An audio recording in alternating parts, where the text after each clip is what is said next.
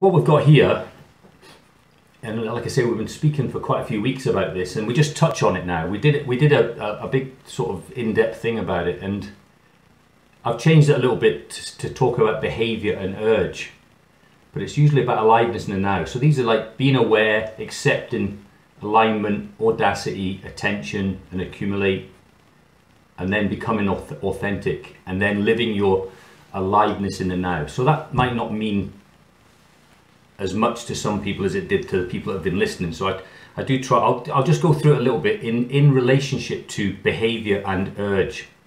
And I like the word urge, because we'll come on to that in a minute, because I always say about urge, if you have urgency, then that's quite an insecure way of rocking up in the world. If you do something with urgency, it's almost like not doing it on your terms. And that's what being authentic is about for me. It's about living life on your terms. And for me, that's living sort of true nature, playfulness, having inner peace, and knowing my boundaries.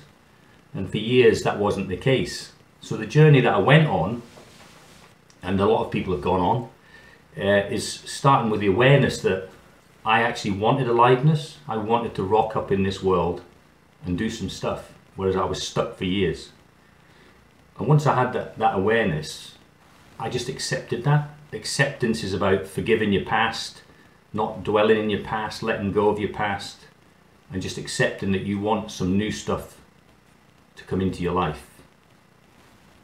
And just aligning with that, you have to align with that inside you, not outside you, but inside you. You have to align with that awareness and acceptance.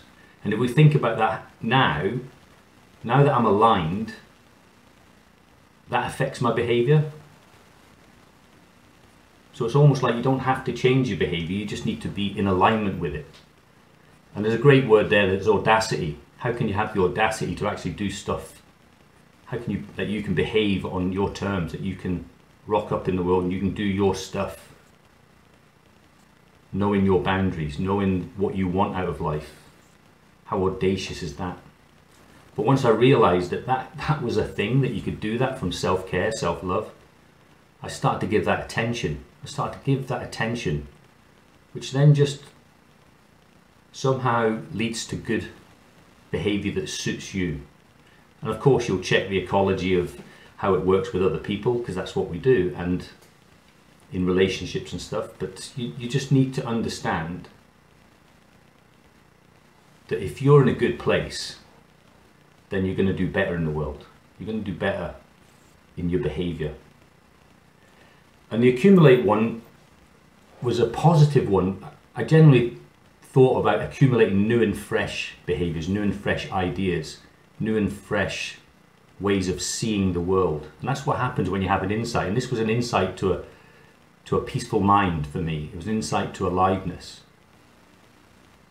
And we'll touch on this in the conversation about how we accumulate all the old stuff, all the conditioned thinking, all the insecure thinking, all the personal thinking, how we used to accumulate that, which would then create urgency in our life, born out of insecurity. But I don't react like that anymore. I react from an authentic, grounded place. It was like I came down and just my feet landed firmly on the floor, and if I got moved a little bit, that's fine, but I wasn't like a puppet on a string, being pulled by everybody, innocently by people and also not so innocently. And from that place of authenticity, you can move into a place of behaviour that suits you. And you can call it whatever you want. You can call it kindness, you can call it gratitude, you can call it forgiveness, you can call it lots of different names. Inner peace, joy, happiness, you can give it lots of different things.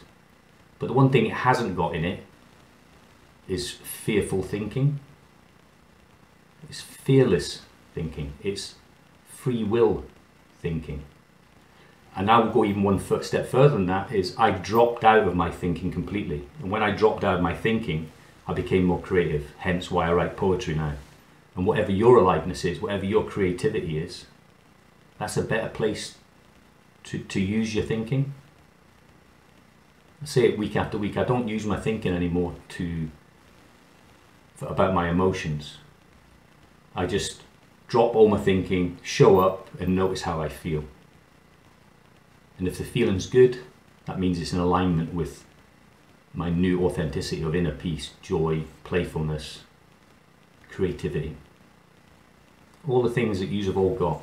Everybody here on this call has got this. But we just think ourselves away from it.